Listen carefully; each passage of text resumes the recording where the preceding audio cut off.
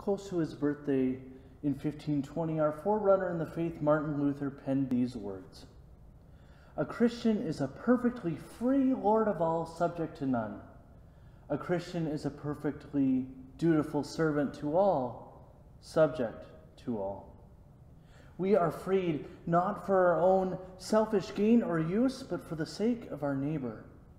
And when our neighbor comes first, when we put aside our pride and our egos and our need to be right, good things come as a result, because it is the fruition of God's divine indwelling.